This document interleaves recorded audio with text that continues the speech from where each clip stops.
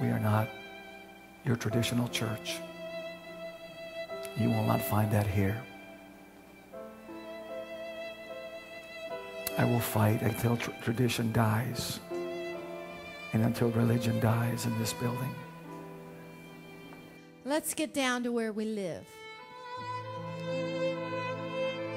How do we offer God defiled sacrifices?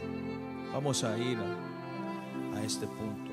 ¿Cómo le ofrecemos al Señor nuestros sacrificios? We come to church late. Venimos tarde a la iglesia. We sit and we watch others serve. Nos sentamos y observamos a otros servir. We criticize authority. Criticamos la autoridad.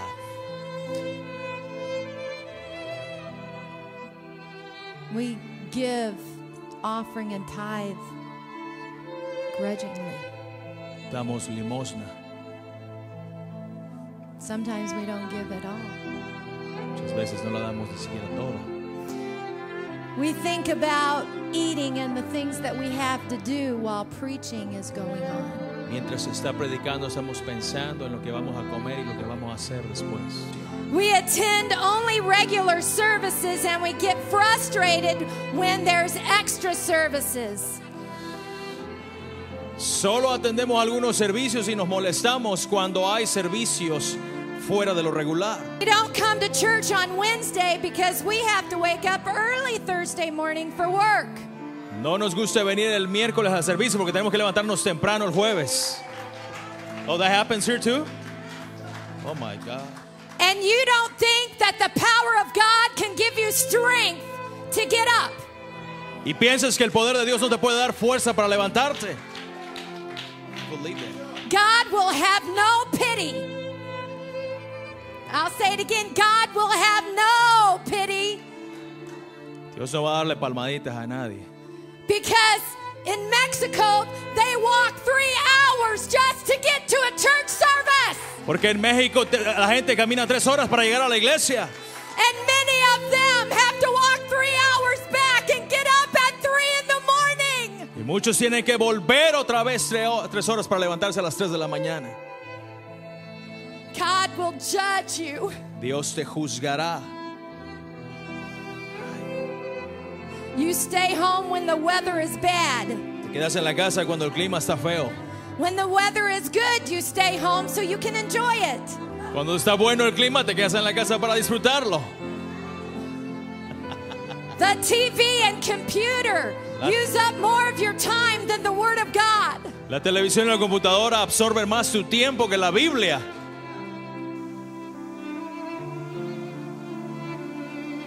Some of us are scrounging and trying to keep this from God and that. And this over here as if He did not know or couldn't see. He's asked you to give Him even that. But you can't believe. You can't believe that there's anything beyond what's tangible to you. Listening.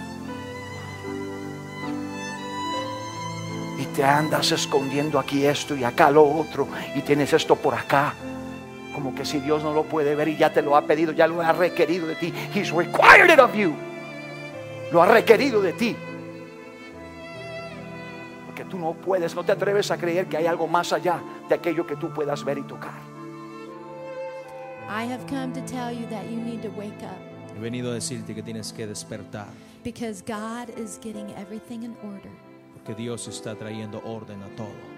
God will manifest His glory. Dios manifestará su gloria. We are about to enter into a dimension where all we've got left is God, and it's going to be more than enough. All we've got is God, and it's going to be more than enough. And I think what the Spirit is saying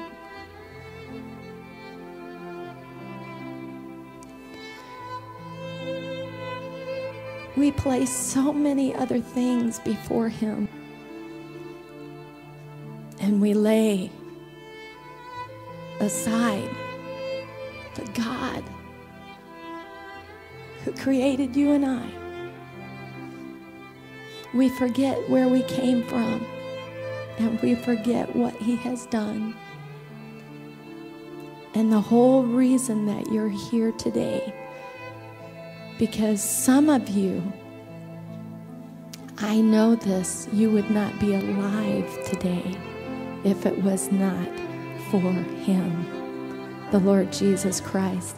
I know I would not be alive today if it was not for Him.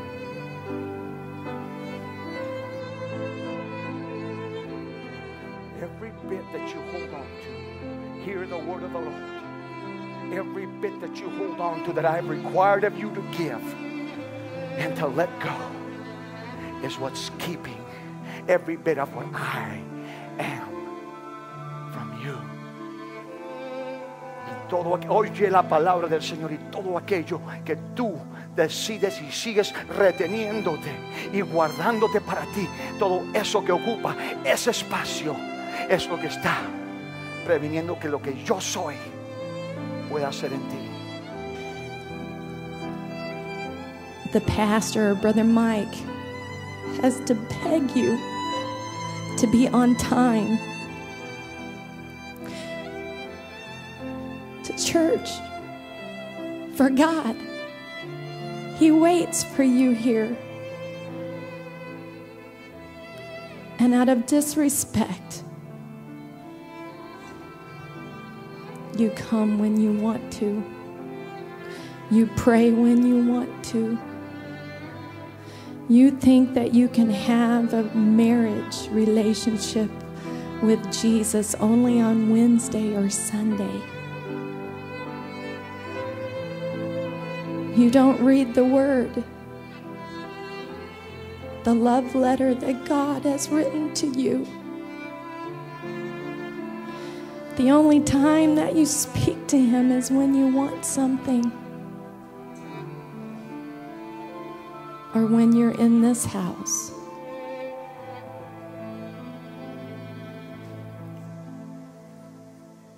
Worship the Lord right now. The Holy Ghost is moving here.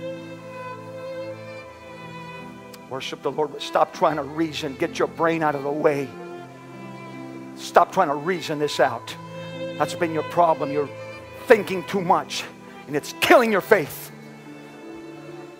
Alaba al Señor. Ya deja de pensar tanto. Ya deja de contemplar tanto y pensarlo tanto. Tu mentalidad, tu pensar es lo que está matando tu fe.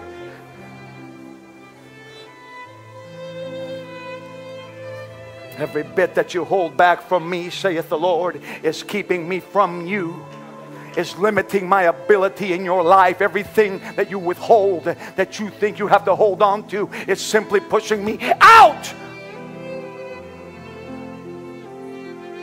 Todo aquello que tú retienes, todo aquello que te estás guardando, todo aquello que tú escondes y almacenas pensando que tienes algo extra, eso es lo que me está previniendo a mí de estar en tu vida como quiero estar. Eso es lo que me previene de bendecirte.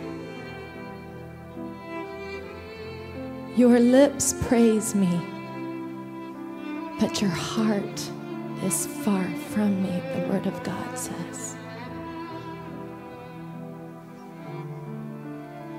You tell others that you know me, that you're a Christian, but I really know who you are, says the Lord.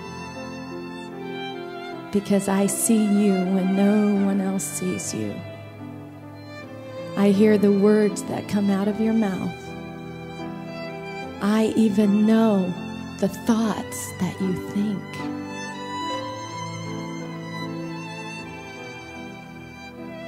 This is a relationship, people. And relationships have to be cultivated. They have to be, number one, treated with respect.